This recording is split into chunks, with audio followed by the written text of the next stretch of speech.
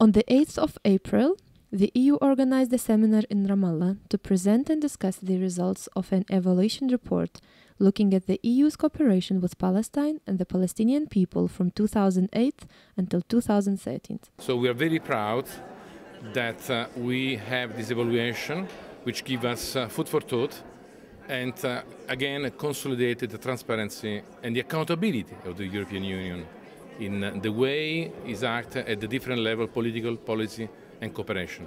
This was a long process. It lasted 1 year, and we manage all the different steps, and we try to involve different stakeholders to make this evaluation more participative. The report notes numerous achievements that include sustaining welfare for Palestinians, preserving the functioning of the institutions of the Palestinian Authority, fostering stability, improving infrastructure, and preventing fiscal and economic collapse of the Palestinian Authority. Today we've had a really good opportunity to share the conclusions, the preliminary conclusions of the report with Palestinian partners, with international partners here in Ramallah in the West Bank, but also in Gaza. And that's a very important stage in the process. So the report is not yet finished, but it's certainly coming into its final stages.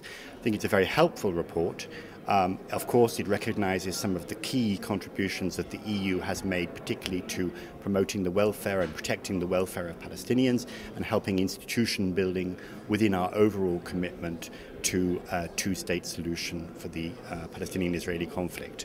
The report usefully touches on a number of specific challenges for the EU in its cooperation with Palestine. Some of the intended results and outcomes from the financial and other cooperation could not be achieved without addressing what we call these constraints. And the constraints include the restrictions on movement, which is a very major constraint, the access to resources in Area C, whether it's land or water, and also various issues of division and fragmentation within the Palestinian community.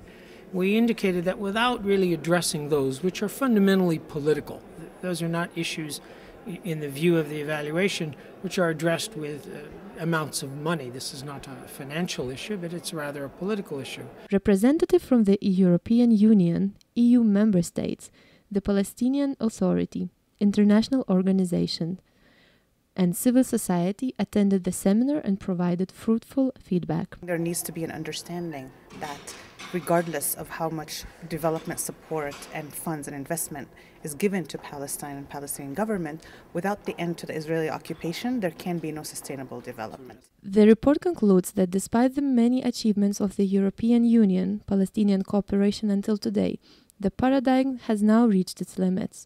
It provides a number of recommendations for the way forward. A two-state solution, in the sense of the establishment of an independent, democratic, viable and contiguous state of Palestine, is still not with us.